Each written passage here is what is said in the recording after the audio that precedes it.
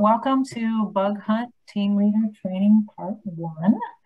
And thank you so much for attending this training or retraining to become a better team leader and lead a team of volunteers for our bug hunts and our stonefly search monitoring days. We rely on people like you that are willing to give of your time and to develop your knowledge and skills to lead a team. You really make this program possible. And this program, you may or may not be aware of, is actually part of what's called the Michigan Clean Water Corps, or MICOR for short. And MICOR was created by the governor of Michigan in 2003, which, if you're as old as me, you might remember was Jennifer Granholm. And that was back when it was the Michigan Department of Environmental Quality. Anyway, she created this organization to assist the state in collecting and sharing water quality data for use in water resources management and protection programs. And their mission is to network and expand volunteer water quality monitoring organizations statewide for the purpose of collecting, sharing, and using reliable data, educating and informing the public about water quality issues, and fostering water resource stewardship to facilitate the preservation and protection of Michigan water resources. So that organization offers training for stream and for lake monitoring groups. So we're part of the stream monitoring program. But if you live on a lake, there's a wonderful program where you can sign up to do different types of monitoring in lakes, and including things like SecuDis to test for clarity, some things about chlorophyll, aquatic plants, other things like that. They also disseminate methods for accurate data collection, which is one of the things they do for us. They implement effective quality assurance practices, and they facilitate data reporting and information sharing online.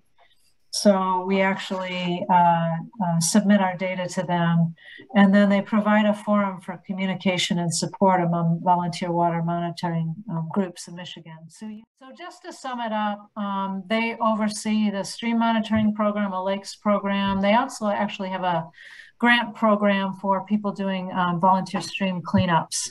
But a lot of what they do is make sure that all of us are collecting data with high quality standards, so that this data is something that is useful to governmental agencies like the state of Michigan. So that's part of why we want to make sure that all of you are trained properly and collecting using consistent measures. So moving on, just a brief history of our program. We started it in 1998 with a volunteer monitoring program grant from what was then the Michigan Department of Environmental Quality, which is really a predecessor to what's now the Michigan Environment, Great Lakes, and Energy. So we offered training, and we do a training like this really in person, but then we'd hand some equipment to the trainees and say, please adopt a spot on the river and sample it twice a year and give us your data. And in 2001, we decided to move to this group sampling event format, just because we were concerned about people, sending people alone to the river. We feel much more comfortable with people sampling with more people out there with them, not being alone out there on the river. You really should never put on waders and go into the river by yourself. We also decided a group sampling format would increase the number of volunteers participating because if you could train team leaders, then you could allow untrained volunteers to come. And as all of you know, they can be extremely helpful picking bugs. And they can assist the trained people, the people that, like you, we call team leaders. So in 2001, we started that, and ever since then, we've been regularly holding a spring bug hunt. That was our very first event, a fall bug hunt. And then we also do the winter stonefly search. I know that Pete had mentioned he had gone to the Clinton. So we do that too. Sometimes that's even more popular because there's not that many opportunities to get outdoors in Michigan and go crack through the ice and look for bugs when it's snowing. So those are our 3 events, and we're hoping as team leaders that you're able to volunteer for most, if not all of them. And our funding, we've over the 24 years of this program, we've kept it going through various funding sources. Currently, we receive the bulk of our funding through the Rouge communities, i.e. the cities, townships, villages, and one of the counties, Washtenaw County, that we sample in. They actually sponsor sites in their community for the spring and the fall bug hunt. The Alliance of Rouge Community has been funding our annual Stonefly Search. That's an entity made up of the communities that work together on their stormwater permits. We also receive additional support through the state from a grant from Eagle. And then we have applied for additional funding from MyCorps as a maintenance grant. So just a little bit of background on the Rouge River watershed. So it's a medium-sized watershed, drains 467 square miles of land. We've got, the 4 major branches that have 127 river miles, the lower, the middle, the upper, and the main. And then when you include the tributaries, that's more like 570 miles of stream. So it's a lot of stream. It spans 48 communities in 3 counties. You've got a big portion of Oakland County, Wayne County, and then a smaller portion of Washtenaw County. Home to 1.35 million people. And then, we've also got 400 lakes and impoundments, part of the river that's blocked off with a dam that forms like a lake. 300 parks, 20,000 acres, and 27 nature preserves. So, we have a lot of natural habitat, but when it comes down to it, the Rouge River watershed is one of the most urbanized watersheds in the country, which is the biggest thing that limits the number of macroinvertebrates that we find. So this map that I'm showing you here is basically looking at different land uses. The redder, darker red you get, the more dense urban it is. So you can see the vast majority of the watershed is pretty dense urban, with some of the remaining forested natural habitat being at the outer western reaches, a little bit in the northern stretch, and some little pockets of habitat that have been preserved. And this map right here shows you some of our scores from our benthic macroinvertebrate monitoring. So the orange circles are fair, the red are poor, the green are good. And you can see a reflection of how developed the area is. For example, up here in Troy, we have one spot that's pretty good where it's green. The headwaters of the lower and the middle branch, where you have less developed land, have some of our best diversity. This is where our Johnson Creek is, our cold water trout stream that Pete mentioned. We call it creek, not drain, because we like to call it a creek. And then even some pockets along the main that give us some hope. Then I also wanted to show you this map right here, and this shows some recent modeling done on the changing nature of Rouge streams.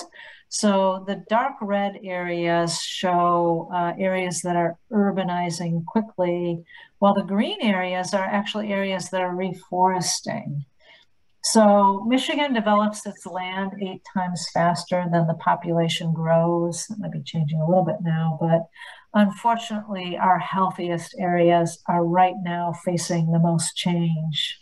The threat today is less the industrial pollution and more unwise leaders allowing this uncontrolled growth. And, we had 2 examples just today. There's a group up in West Bloomfield that contacted us because there was, I think, about 18 acres of old growth forest that was slated to be developed. And there's a group that came together to try to protest that. And unfortunately, they sent us the email this morning that the bulldozers had come.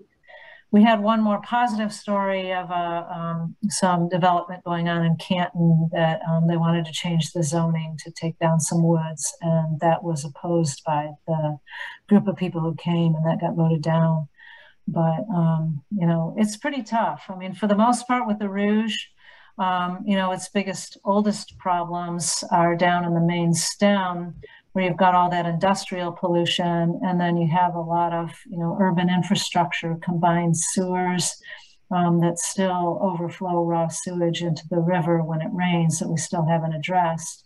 But honestly, you know, 75–80% of the pollution coming to the Rouge is coming from stormwater, which is why we have a huge focus on trying to increase habitat, put more green infrastructure, rain gardens, things where we can get more of the water to infiltrate and less of the water to run off straight into the river. So those are kind of our major problems. On a little more positive note here, we've been doing quite a few fish surveys, and fish do seem to be coming back in the Rouge. We've spent billions of dollars on cleaning up the Rouge, and it really is showing an impact. So we've got some endangered species. In general, the fish are pretty healthy above this glacial moraine. We've got some other pockets of some interesting diversity.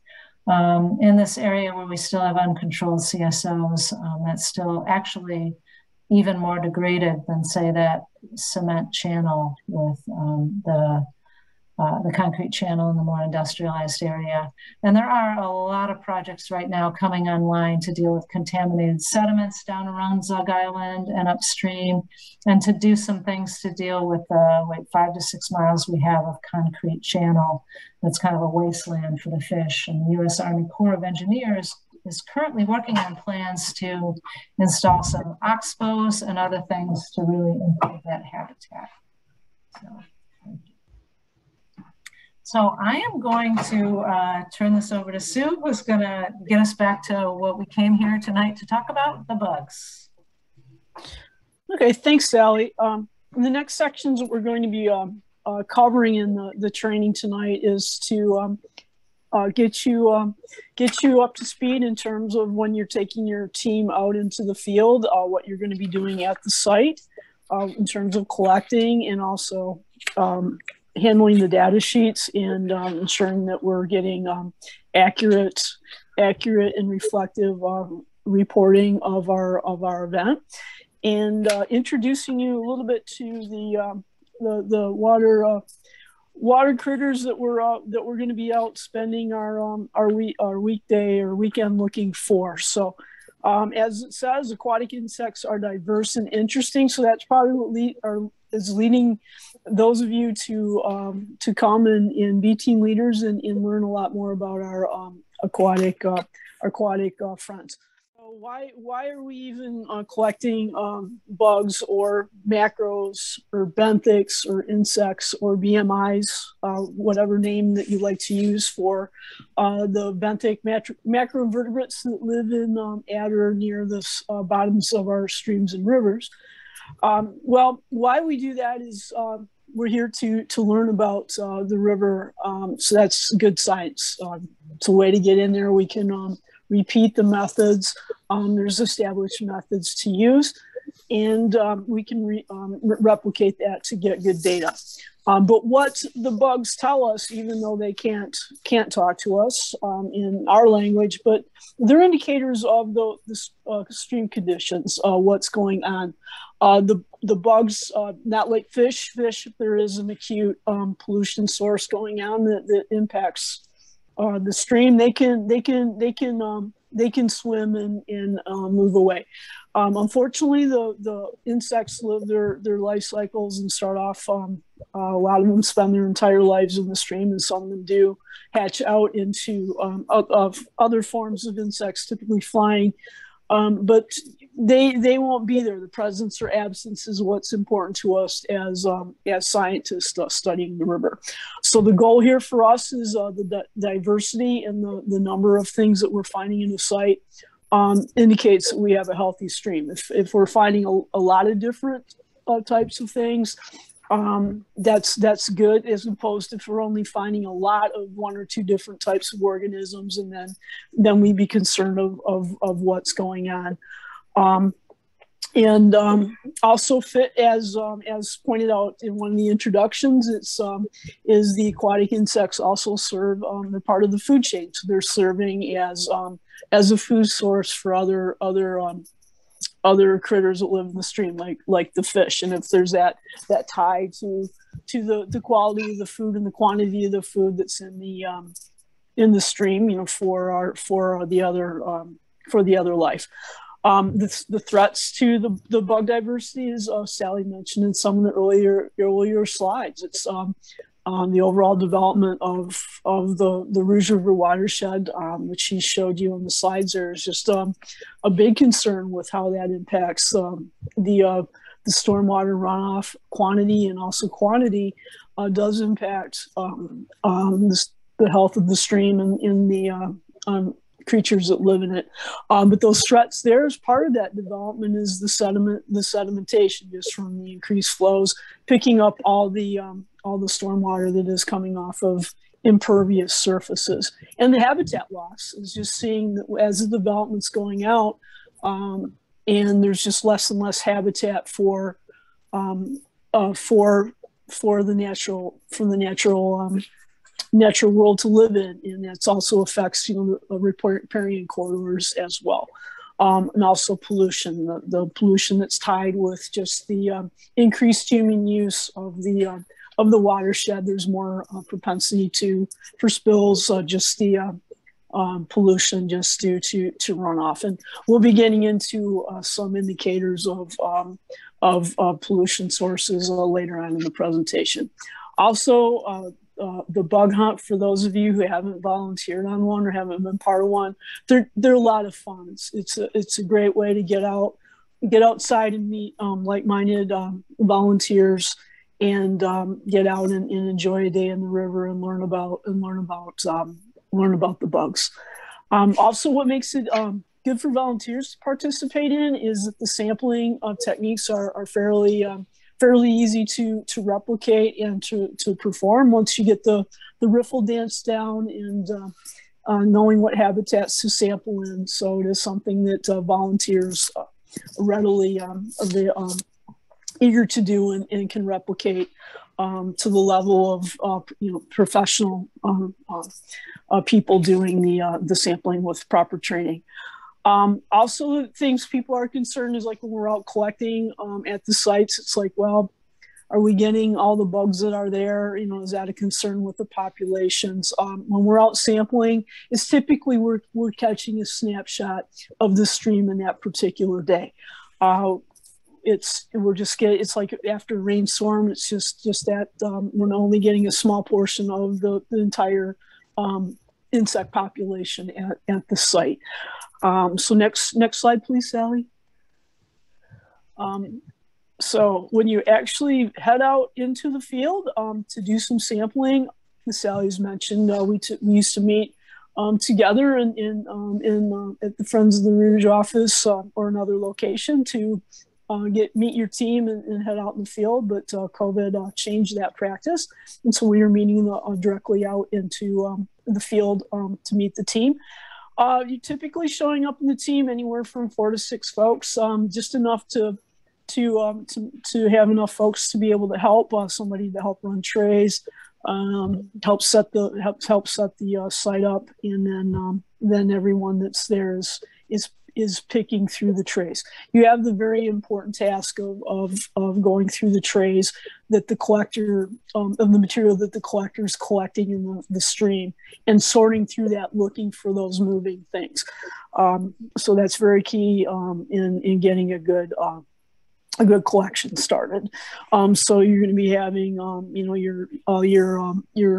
your forceps, your spoons, and all the things that you can use to help go through the white trays, the trays of the samples that the collector is collecting. So optimally, we would have the team of 5 going out at least if we get enough volunteers to cover. And so that would be the collector. That's the only person on the team that is going to be going in the stream to collect from the stream itself. So then you'll have a bank leader, the person that is going to be helping coordinate with the collector, but setting up on the bank and helping coordinate the team, getting them into their task, getting the site set up. So when the site's sampled, you can start going through the samples, and then if there's somebody there that can help to help get the pickers coordinated and also run trays, that's good, and get the people that are picking the trays, get them started. Next slide, please. The collector is the person that's going to be getting in the water in the waders with the sample net, and is going to be sampling the various habitats at the site for bugs. And so typically we're getting in the site as a collector. Safety is first. You want to make sure when you're getting in the site that you kind of assess what it looks like so that you can get safely in and out. And if there is areas of deep water, is to use caution. Don't be going into situations where it's above your waist or anywhere. It's supposed to be wadeable and very safe. So we want to keep it that way. And also, if you're getting into water that's too deep, back out. But hopefully, your site should be at levels that are going to be considered wadeable streams. So when you're in the collectors in the water sampling the different habitats, is the goal here is to sample thoroughly at the site for 30 to 45 minutes, depending on the size of the site. And the goal is to sample approximately 300 feet of that stream reach while you're at your site.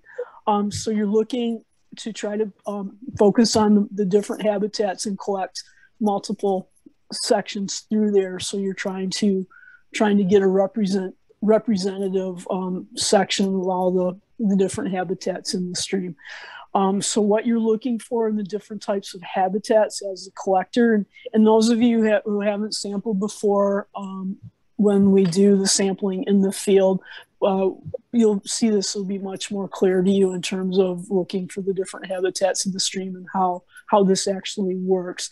But there's all the habitats listed there, and they may not all be at the site depending on what site you're at. But the riffles, pools, leaf packs, you're looking for the different habitats that the aquatic insects can be clinging to or living in throughout the site. Next slide, please. This is just an example of the stream complex, what a stream, an unmodified stream would look like. And so these are some of the different habitats that the collector would be sampling in at the site. So we'd be working downstream to upstream, and that's to just help. The current will help keep pushing any sediment that you're disturbing when you're kicking up the bottom of the stream aggressively with your net. So that will flush downstream from you. But we're looking for things like riffles. That's a fast moving part of the stream where the water is very shallow and it's going over rocks. So that's a very well oxygenated part of the stream. And then you have the run. It's a little bit more of a straight section of the stream.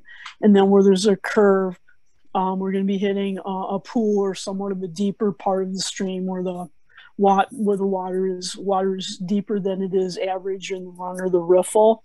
And then in the stream there is multiple sections of this. So if you have more than one riffle or more than one pool or run, then in your 300-foot stretch, you're going to be trying to capture and sample some of those different areas in each part so we get a representative sample throughout.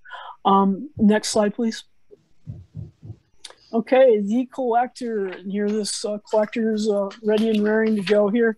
Is as you as a collector, it's key because you're tasked with sampling thoroughly and trying to sample the habitats as thoroughly as possible too. So basically you're the one in the waders kicking around in the bottom of the stream, disturbing the rocks and the sediment on the bottom of the stream or the undercut bank, and the woody debris, all that with your net and with your feet, performing the riffle dance to kick the sediment and the macroinvertebrates up into your net. And then also once your net is filled, then you're filling the tray, and then that's going back to the pickers to take a peek through the sample trays. As a collector, you're not going to be going through the net yourself. That's going to be up to your team to go through the debris and the material that you've collected during your efforts. One thing to keep in mind is the nets that Friends of the Rouge are using. They do have somewhat of a fine mesh. And I do advise the collectors to make sure you do rinse your samples very thoroughly before you put them in the trays. If you hand a tray full of muck or really mucky water up to your team, they're going to be like, "Hey, we're not going to be able to see anything in here." So do your best to rinse those samples so that the water is relatively clear, so that as your team is sorting and as the macroinvertebrates start moving around, that they'll be able to see them. Otherwise, it'll just be a junky muck, and they'll be like not very happy with you. Next slide, please. For the pickers, when you're also very key portion of the team, and so you're going to be tasked with being on the bank and just like these people in the picture here, you're going to be going through the samples that are collected from the stream and trying to capture the bugs that are present in the stream. So the goal of the picking for the team is we're picking for about an hour, and the goal is to be collecting, pretty much keeping everything that's found.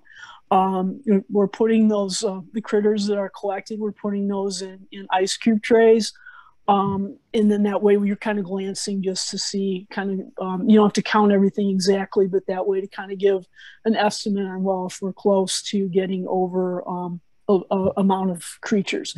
And what we're looking for is we want at least 60 if that's possible at your site. It may or may not, depending on what site you're sampling.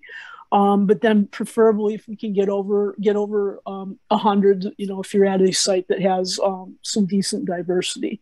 So it's just trying to get a general snapshot to make sure we're hitting those metrics.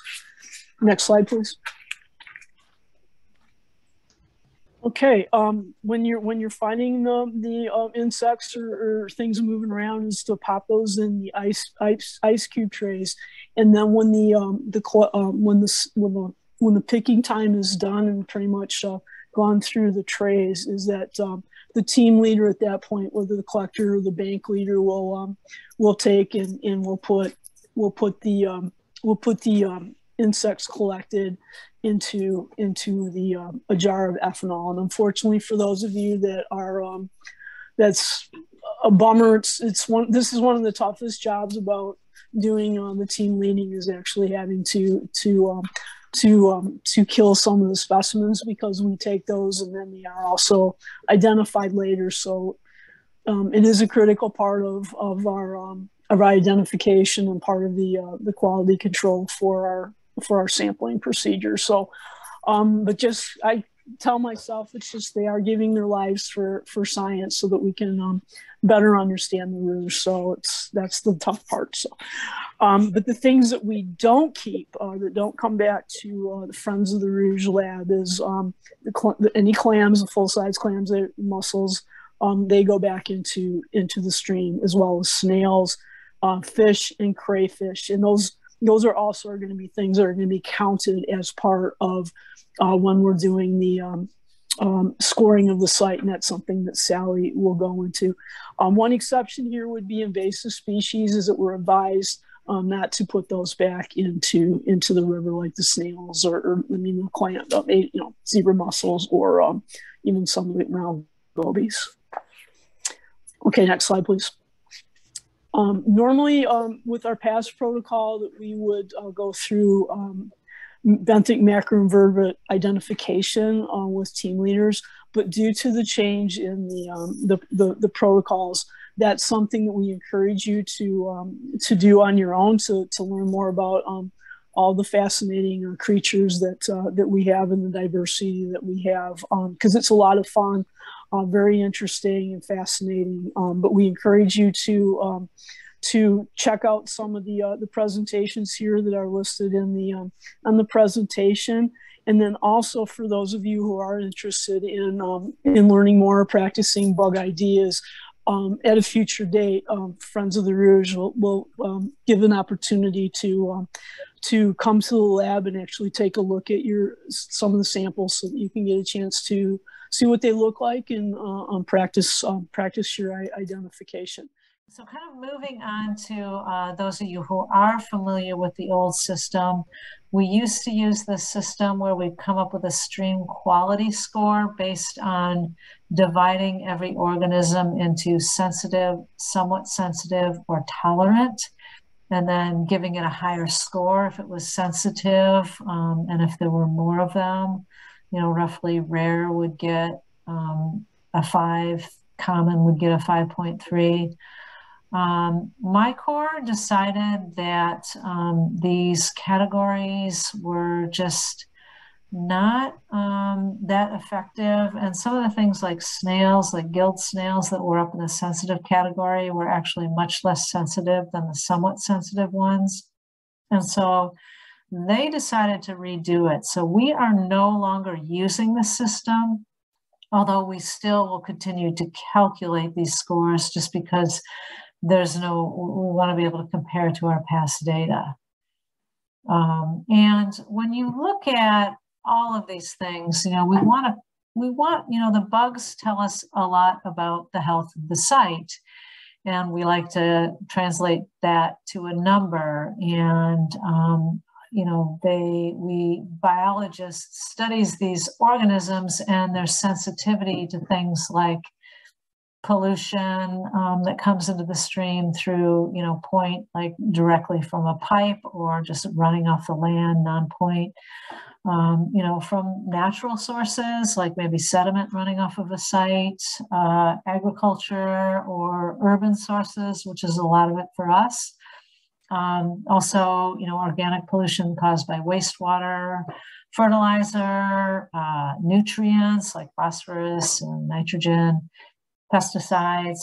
And all of these are strongly connected to oxygen levels, because when you look at the benthic macroinvertebrates, the ones that are the most sensitive, like your stoneflies, your mayflies, your caddisflies, they get their oxygen from the water with gills. And so they need really high levels of dissolved oxygen. And this organic pollution is going to rob the water of oxygen, whether that's, fertilizers, wastewater, and even warming the water. And this is also secondarily connected to the habitat quality and flow. And these are the things that your team may notice. You may not know what the organic pollution sources are, but when you look at a site and you see degraded habitat, the habitat is degraded. You can see the bank erosion, you can see sediment in the water, you can notice flashy water flows where the river goes way high and way low. So you can see how high it went last time and how much erosion there is. You can see that, those Sioux showed that idealized river segment with the riffles and the nice bends and pools. A lot of our river is just straight because it's been channelized. We've lost a lot of our riparian cover, the overhanging vegetation, the forests. We've lost a lot of our woody debris. People complain about log jams, and gigantic log jams aren't the greatest habitat, but we do need some of that wood in the stream. Less habitat. So we're trying to look at the biology that translate into kind of measuring that organic pollution. So just going back to this old system, there just were a lot of problems with the categories being so specific when it's a little bit more continuous variable. And then there also were some issues with misidentifications. So we have a new system that's based on the Hilsenhoff Index, which is kind of an old system of rating macroinvertebrates by their sensitivity. And but we also are changing the way that we're asking you to do this. So we're not actually asking you to identify in the field. We are asking you, number one, to get that 100 organisms, whether they be mayflies, midge larvae, whatever. So it's really important as a collector that you go there and make sure you sample all of those habitats, and that your pickers find, 100 organisms if they can. Because basically the new scoring system, if you find less than 60 organisms, that's just going to give you a score. If you find less than 30, it's going to give you a really poor score. But if you can shoot for that 60 to 100, then we can score it at a higher level. So in the transition into this new system, like I said, we're no longer asking you to identify in the field. You can do a little bit of that, but we are asking you, since we told you there's certain things that you do not collect, that you do not put into the jar. So those are things like the crayfish. You note those, but we do need you to count those. So whether you find them in the tray and put them in a bucket, or your collector out there sees them and keeps a count, but you want to keep a count of them, but we don't ever preserve them. Same goes with the freshwater mussels, which are the really large size clams. Fingernail clams and Asian clams are actually non-native, but they go into the score.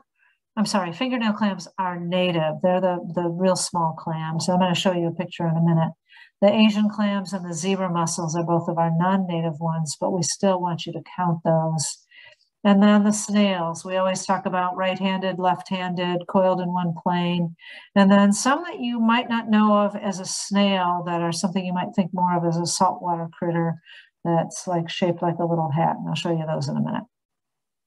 So these are the things that, you can put everything in the jar. If you can't identify that, that's fine.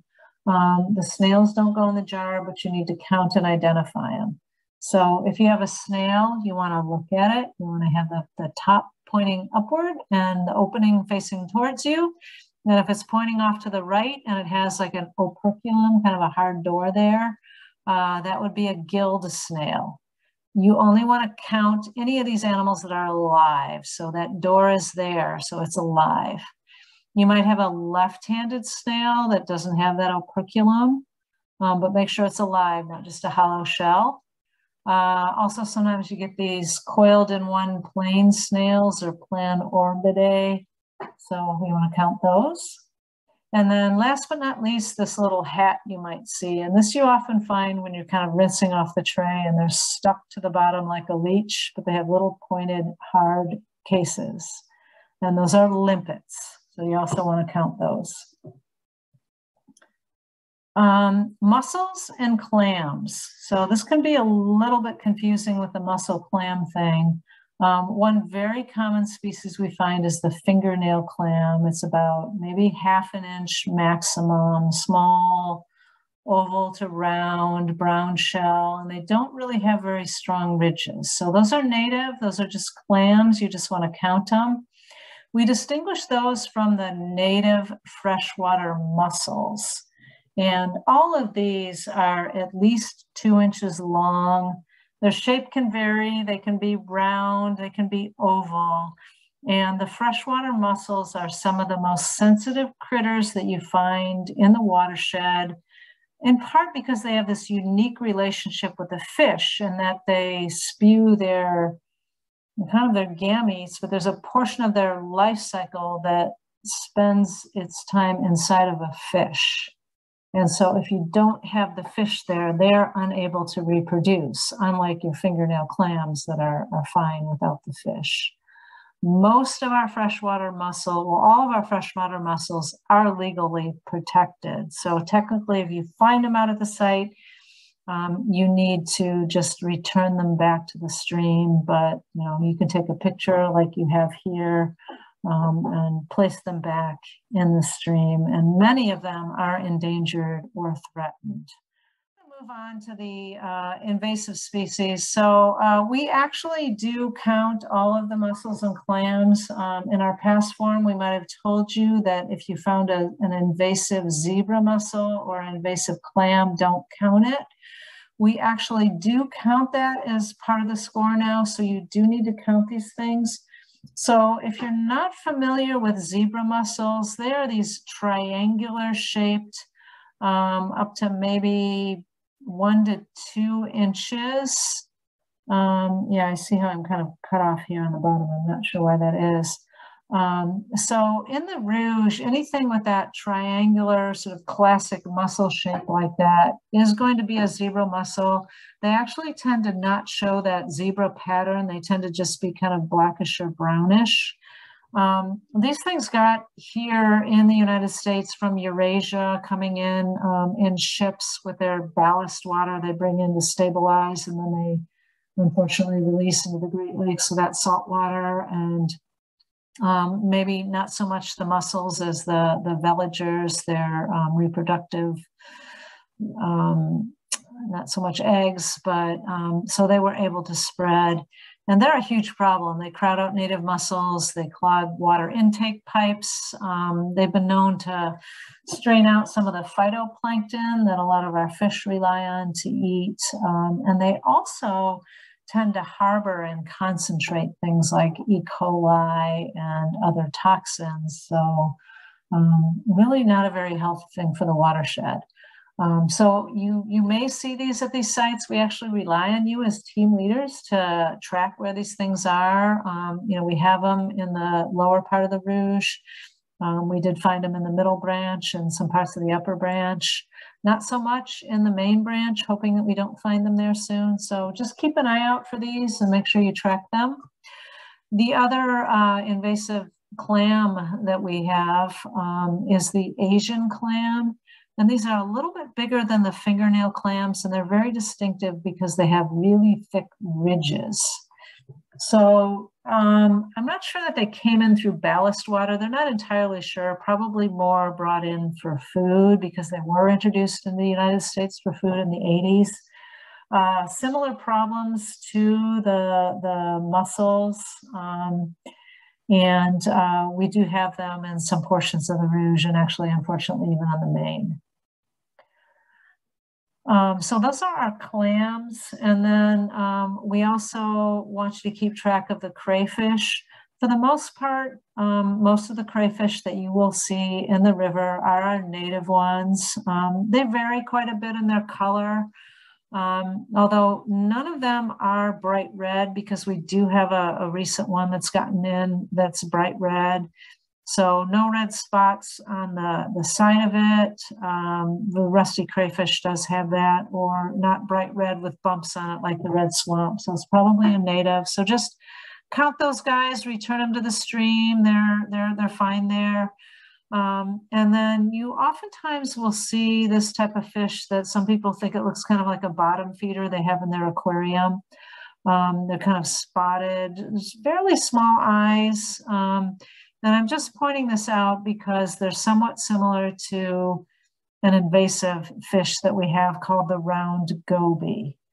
And the round goby was something that was introduced in ballast water, got into the St. Clair River in the 1990s. It's not from, it's from the Black and Caspian Seas.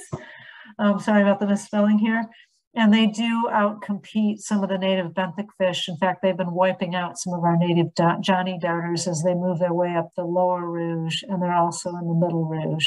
So there's fairly small fish that can be about 10 inches long. They have these rounded fins, including right on the belly that's rounded. Unlike these mottled sculpins that have these longer, thinner fins and smaller eyes. And then also this other invasive crayfish that we have, this red swamp crayfish. Actually, one of our team leaders discovered this in a pond in Novi and reported it to the DNR. And since then, they have trapped tens of thousands of crayfish out of that same pond. So very aggressive, tend to be in detention ponds, not in the river, but they dig these gigantic burrows and they can outcompete the native crayfish.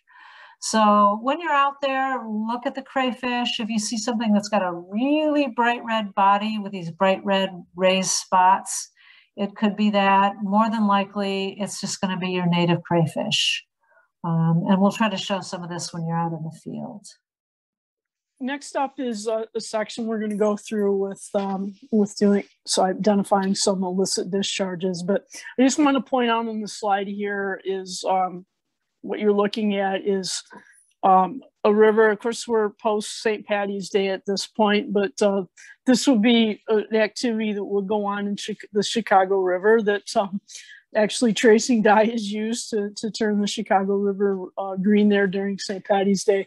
But anyway, for this particular situation, as you can see here in the picture, it's pretty, the color there is pretty stunning. And what happened here is this was a situation, some non-toxic tracing dye to look for plumbing fixtures or illicit connections ended up going into the river via storm drain. And you can see how it stands out. But again, if you were to see that and not know what it is, you'd be calling and going, something's going on with the river that we need to address. Anyway, that's where your key as volunteer team leaders and folks that are involved in Friends of the Rouge are so key here. We need eyes and ears out there to be looking for various things. You're visiting as a team leader. You're going out to sites that sometimes people don't visit on a regular basis. So you add those extra eyes and ears out there to identify and report things that you might see. And some things have been reported by Friends of the Rouge volunteers over the years. So it's very key. Some oil spills that have happened were reported, failing septic systems. So it's great having those extra sets of eyes and ears, and you're so important as team leaders, and also out in just your daily lives. If you're noticing things, if you're walking along the river, along a path or something, you see something that isn't what it should be, to get that reported. As we talked about a lot in this presentation earlier about the development of the Rouge River watershed and just how critical that the human impact on the watershed has affected water quality. Well, that's due to, as we've developed, we have a system of drains that you've probably seen out in the front of your home is the catch basins that are the direct connect through a series of pipes that are going out directly to our streams and rivers untreated. So you can see that if there are pollutants that do end up on that roadway or into that storm drain, that's going to have a big effect on the river. It's not going to the sewage treatment plant to get treated before it gets released out into the waterways. So as the fish says in here, the soap is for dishes and not for fishes. We need as human inhabitants of the watershed is to be cognizant of the activities that we do to try to prevent pollution from reaching our waterways because of the storm drains and how our drainage system is set up. Next slide, please. So part of this next series of slides in the presentation is just to point out some types of illicit discharges and what they look like. Not to make you an expert in that, but just if you realize that something doesn't look right, it's best to report it and then have somebody take a peek at it just to make sure that there isn't an acute or chronic pollution source going on that's causing problems. And so here's a few of these. One of those is just on the top left there is what's called a failing septic system. And you can see in that picture that there are some gray water, and gray water is going to be an indication that there's a sewage source.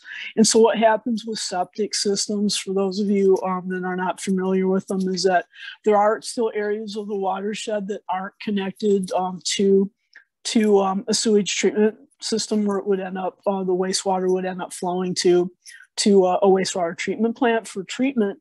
that there's actually an on-site system that's handling that through a drainage field, and also a tank that's collecting the solids in the from the home. And so if those systems are not maintained properly, there is an issue where they could back up or overflow, like you're seeing here. And the net wastewater, that's going to be a direct threat to public health and also water quality there. On the bottom left, we see the picture there it's got some gray water. So that's going to be your typical sewage discharge indication there. And you might be smelling somewhat of a sharp, tangy odor with that. And also the water would be appearing to be turbid. On the upper right, what we have here is soil erosion. As earlier in the presentation, we talked about sedimentation being a water quality concern, and what happens with too much sediment.